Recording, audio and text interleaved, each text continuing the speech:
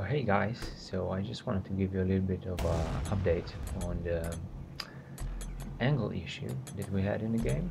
And well, basically the problem was that you couldn't adjust the angle at all. It was totally static, and that was a compromise I took um, a while ago. And you get used to the angle and it becomes perfectly normal. So this video here shows the pre-alpha implementation that I just did, and it enables you to adjust your angle between gameplay or in the options menu when the game is paused, so you don't have to rush.